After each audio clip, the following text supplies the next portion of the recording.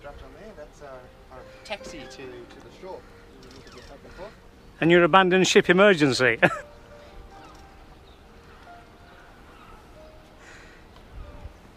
So what about your initial plan? What are you going to do? Well, we've left Gibraltar, so that was the first step. So now we're here in Estepona. We want to go up the east coast of Spain and then cross to the Balearics, go to Ibiza. So probably cross somewhere like Alicante, I think is the nearest. Go to Ibiza, Mallorca, Menorca, then to Italy, Sardinia.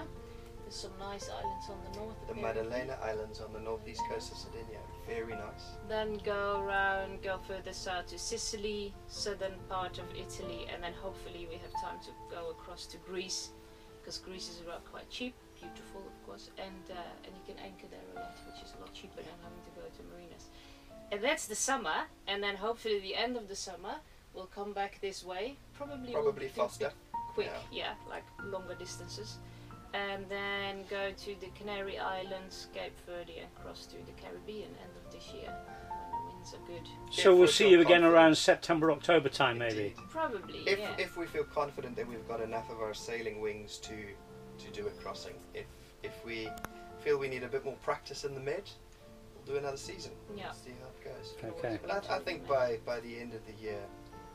Well, by the end of a week of sailing, you feel like a hero. So by the end of 3 or 4 months of sailing around the islands, I think we'll feel more confident. Yeah. Yeah.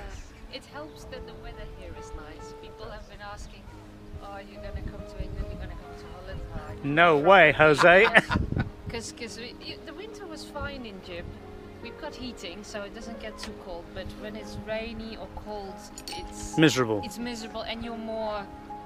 How do you say it? It's more claustrophobic because you're more staying inside, obviously.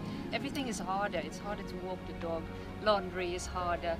With this weather, I mean, you can sit outside. Perfect. You can hang up the laundry. Everything's easier when the sun shines. Stay in the sun. Yeah, we definitely stay in the warmer climate. Yeah. Yeah. We're not hardcore sailors who are gonna go like Fair weather sailors, I believe. Scandinavia or the North Sea or that. No. No. No. Close to the tropics, the better. Absolutely. Mediterranean for the summer, Caribbean for the winter. December's a good time to cross because that's the end of the hurricane season. So although anything could go wrong at sea and you have to prepare for the worst, that's the most reliable trade wind routes. Yes. Down to Canaries or maybe the Cape Verdes, one of the two, and you get down to the lower degrees.